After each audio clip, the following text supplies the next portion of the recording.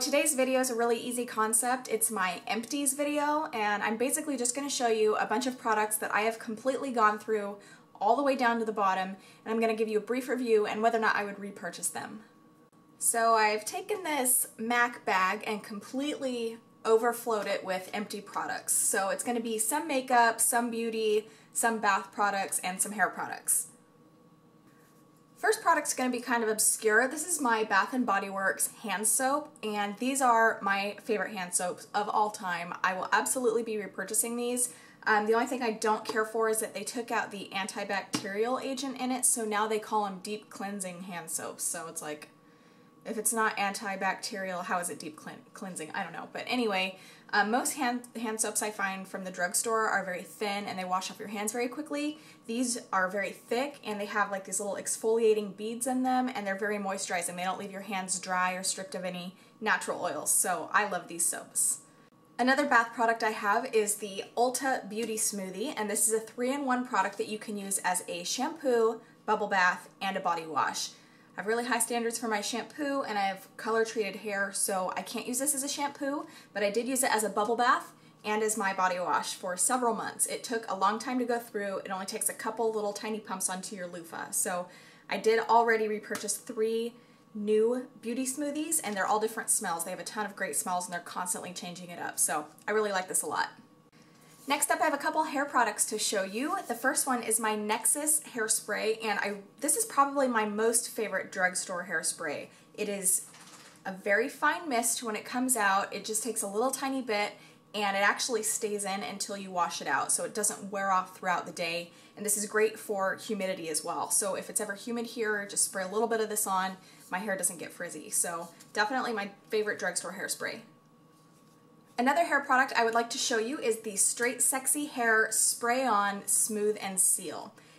I am pretty much always in a hurry these days. I feel like anything that can make my get ready routine quicker is perfect. So I really like spray on stuff because you don't have to squirt it into your hand, rub it into your hands, and then rub it into your hair. I like this because you could just spray it on, brush it through, and you're good. So I really like this a lot. I am going to be repurchasing this for those days where I just want to spray something in my hair and let it air dry, or just slick it back, or whatever. So I really like this a lot. The Sexy Hair brand is really good in my opinion.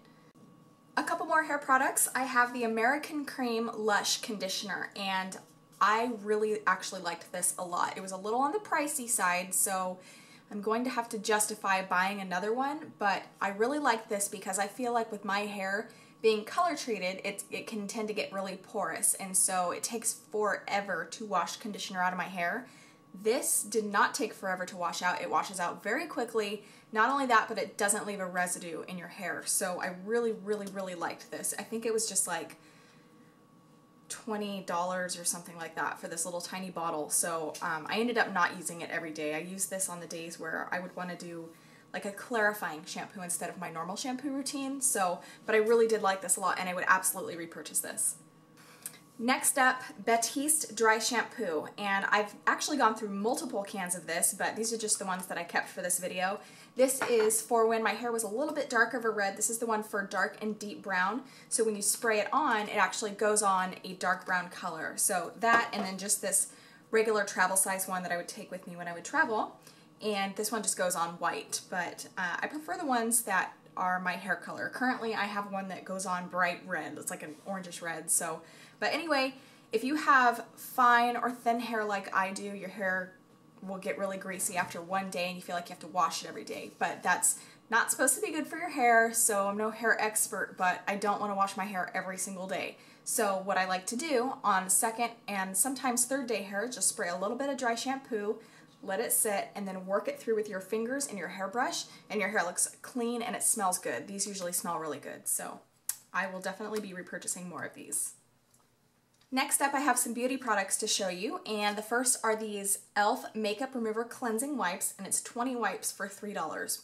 Can't beat that. These are very good wipes. They're very wet. I don't like the dry makeup wipes where you actually have to really, really scrub because that causes premature wrinkles, and I'm not down with that. So e.l.f. Their products, as you know if you've watched my prior videos, I really do like most e.l.f. products, and this is one of them that I have been repurchasing multiple times. On the flip side, I got some high-end makeup remover wipes. These are by Stila. It's called Ready for Takeoff. It was 30 wipes for $15. So 20 wipes, $3, 30 wipes for $15. Yeah, I'm gonna go with this. Not only that, but it was not worth the $15. I don't think it's even worth $3 that I paid for these. These wipes are so dry and they stink. The smell that they gave these wipes is just horrific. So I went through them as fast as I can. I ended up not even using them for taking off my makeup anymore. I used them for wiping down my vanity where I do my makeup. So yeah, they were that bad. I would not recommend these, and I will not be repurchasing them.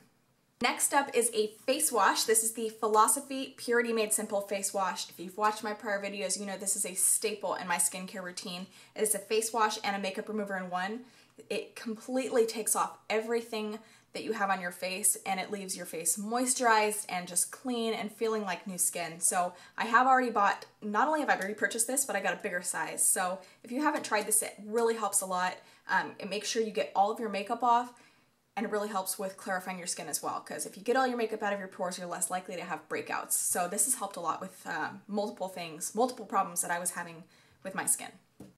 So sometimes I'll just kind of walk into Ulta or Sephora looking for new products to try, and one thing that I wanted to try was the Murad Clarifying Cleanser, and this is supposed to be a really good antibacterial acne face wash. And I do have problems with breakouts from time to time, and so I really like salicylic acid. When I got this, I took it home. It's 1.5% salicylic acid. Brought it home and compared it to my Neutrogena oil-free grapefruit scrub, and that has 2% salicylic acid. So this is high-end. I think it was like $6 for this little tiny tube, and it has less salicylic acid. I feel like this didn't do anything for my skin. I went through the entire tube and noticed no changes. So this is not something I'll be repurchasing. I believe it was $25 for the full-size tube, so no go. Everything I show you from this point forward is going to be makeup related. So the first thing I would like to show you is my Urban Decay setting sprays. And the first one that I tried was the All Nighter, and this is actually the one that I prefer over the D-Slick. And I like to get smaller sizes of things if I've never tried them and I don't know if I'm going to like them or not. So I did get the smaller size. It's half the price of the full size. And this was $14 at Ulta, I believe, 14 or 15. So I really liked this spray a lot. I felt like it absolutely did help with the longevity of my makeup. I feel like it did stay on all night. My makeup pulled an all-nighter just like it's supposed to. So I really like this. This is the D-Slick version, and this is supposed to also help with the longevity of your makeup, but also help with oil control as well. And I feel like it helped for a couple hours, but then after that, the oil would start to show and I would have to start blotting. So if I do repurchase this, I'm going to be getting the all-nighter version just because I felt like it lasted a little bit longer and it probably helped my skin personally with oil control more than the actual oil control version. You're probably wondering where all the MAC crap is in this video. I have so much MAC stuff, I just feel like I never run out of it just because I have so many different options of everything that I have from MAC. So it takes me forever to run out of something. So the one product from MAC that I have that I ran out of is a small bottle of Fix Plus. And I got this little tiny one because the MAC where I usually go in the mall here, they were all out of the full size. So I was forced to get this miniature version, and I went through it in probably less than 30 days. And that's not even using it every day. So I use it to wet my brushes, wet my beauty blender. I use it to, I don't know, everything. I use it to fix my makeup in place. I use it to moisturize before I apply my makeup. I use it to wet my brush before I stipple on my foundation. I use it for damn near everything, and I went through it so quick. So finally they got some more in stock after like 2 months of not having any, so I didn't have to get the tiny version again. I got the giant version. So yes, I did repurchase this already. Next up is the Duo Eyelash Adhesive, and this is a very good brand of eyelash adhesive. You can get it anywhere. You can even get it at MAC. You can get it at Sephora, drugstores. This is the dark version, and it's actually not empty like all the other products I'm showing you, but it did go bad. It's because I had another eyelash adhesive that I needed to use up before I started using this, and then it started stinking. So once something, if you have makeup and it's starting to smell, toss it because it is bad. So this started to smell. I am not about that life, so I am not going to put this anywhere near anything's going on my eyes. So it's not quite empty, but it did go bad. So done. But I did buy a different version of Duo eyelash glue. So definitely, yeah, repurchasing this again and again. I feel like I'm being spastic.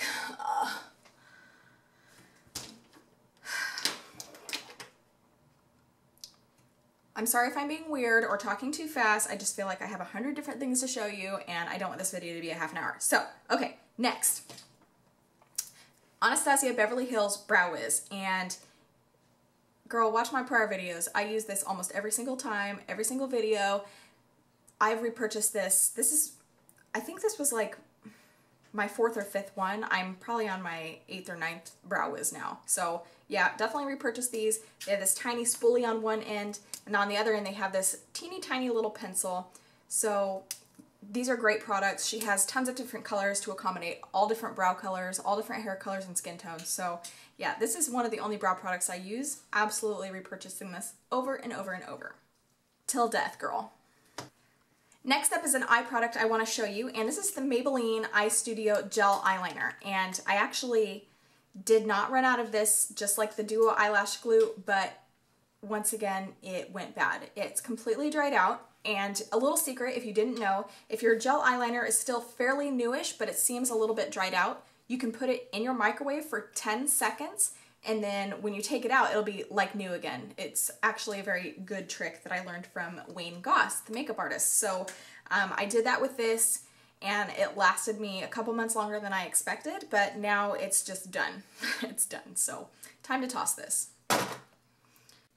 Next up is a NARS lip gloss that I went through. This is in the color Chihuahua. This is one of my favorite colors that they have. So I've probably gone through 4 or 5 tubes of this, and I don't know if you can even tell that it's empty, but it's empty, and yeah, and the wand smells. So it's time to toss this, but I've repurchased this as well as many other colors from NARS. If you know me, you know I love NARS lip gloss. So if you haven't tried this, I would highly, highly recommend this lip gloss. We're getting near the end, I promise. I have 3 mascaras to show you, and then that's gonna be it. So the first one I wanna show you is a drugstore mascara. This is the Revlon Lash Potion. And I liked this mascara for the first, I don't know, probably 2 months that I had it. It has a nice large brush, which I like. It helps making your lashes really long. So I like that a lot. I like that it's a traditional wand and not one of those teeny tiny little rubber ones. And this is actually supposed to help grow your eyelashes. I feel like it did not do that for me. Usually when I get a new mascara, I just use that one mascara until it's gone. And I tried that with this, and there was no change in my eyelashes whatsoever. But I mean, it's a decent mascara. I think it's about $7. So I'm not going to repurchase this just because there's always there are always new mascaras coming out that I want to try. And so I would just rather try something new than purchase something that I know I'm not in love with.